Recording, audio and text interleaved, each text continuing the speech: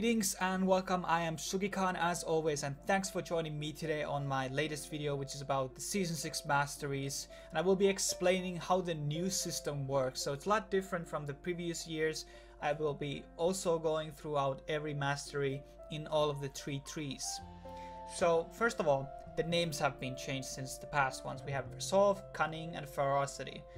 Resolve is kind of like the tank tree. The Cunning and Ferocity are, I would say, both kind of offensive. They have few utility ones in Cunning, but the utility tree seems to turn to more of like an offensive type of thing. And there will be of course ramifications for this, but I won't be going through that too much in this video. So first of all, let's go through how this new system works. So on the first Resolve Masteries, we have 2 Masteries, Recovery and Unyielding. These are old Masteries. They have their places changed, to be honest though. So Recovery increases health regen per 5, and the Unyielding gives you bonus armor and magic resistance. Here, however, is one of the biggest changes. So you're not able to put 10 points here, so you can't put 5 points to Recovery, but you can't put another 5 points to Unyielding. So each tier you have only 5 points to spend. So either you put 2 points to Recovery and have 3 points on the Unyielding, which is kind of interesting thing. So no longer you can put like 30 points into one tree. That is impossible. 18 is the max points you can put into one tree now. So because of this, we will be very likely to see more mastery cheats like 18, 12, 0. Or vice versa. So that is pretty much the trend, but for me, what I look through, I would rather put 5 points rather than 3 and 2 or 1 and 4. That is just my take, of course. And the next one is it lets you choose another one, but this is only 1 point. Okay, these are the Keystone Masteries, and this is the new system which heavily focuses on the keystones, and these are the most important masteries in here. So the one for the more utility based thing is the Explorer, increases 12 movement speed while in brush and river. This is really good for roaming and jungles. The other one is you take 2 damage less from champions and monster basic attacks. Also good for jungling. I would prefer Explorer for 90% of the cases though, because 2 damage is not that much. The 12 movement speed can be fatal in like running away in the river against enemy champions, etc. And then again, we go to the next part, and we have a runic armor, which increases 8% bonus to all shields and healing, plus lifesteal regeneration. This is a very interesting mastery. I think it's pretty good. The other one is increasing your max health, veteran scars, 4% more health. Then we have Perseverance, and here we choose another one of them. So each of the trees have 3 Keystone Mastery choosings, and this is really powerful. Insight decreases 15% cooldown of all summoner spells, really powerful. Perseverance increases health regen when you're below 20% health. I think the Insight is much better. Then again, we have Swiftness. This is all tenacity and slow resist. And Legendary Guardian increases armor based on how many enemy champions are nearby, up to 10 armor from 5 champions.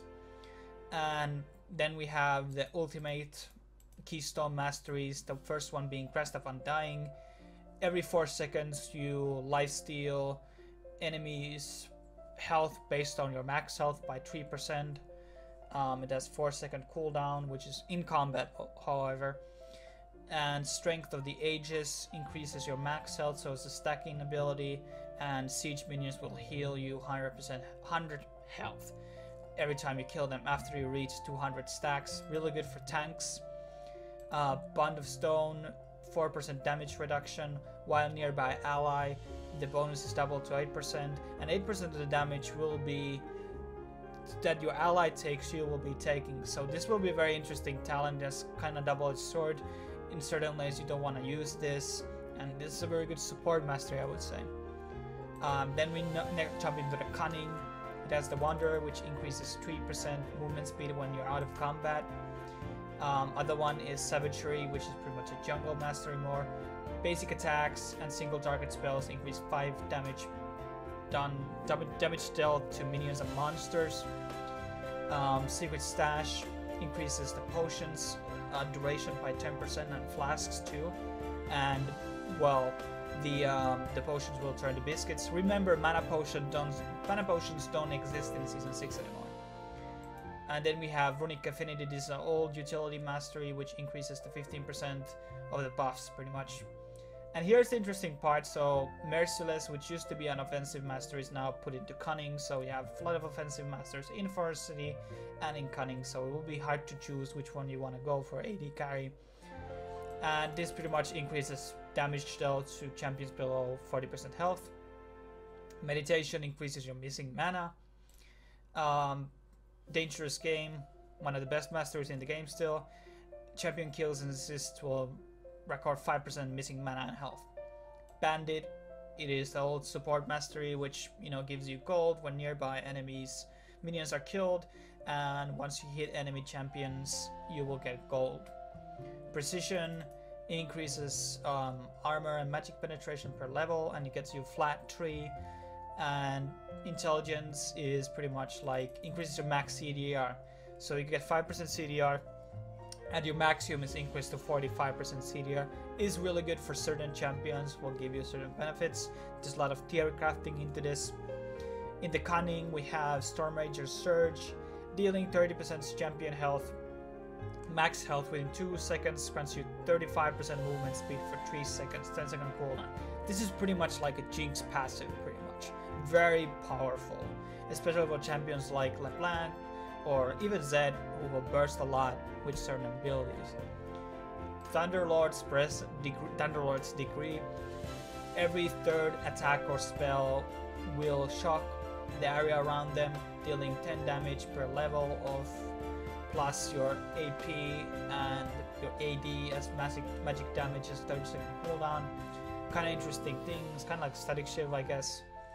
And Windspeaker's Blessing, which is really overpowered. I think this will do a lot of change to the support pool, because supports without heals and shields will be probably much weaker going into Season 6 in my opinion, because of this mastery. So this one increases the heals and shields by 10%. Additionally, the shields and heals increase your target's resistances by 15% for 3 seconds. It's pretty OP. It's really good for like champions like Janna, etc. And this is like really good mastery and will be a game breaker. I don't know if Morgana's Black Shield will count as a shield, but you could see like as a Morgana nerf, or champions who don't have shields like Blitzcrank kind of become a bit more useless.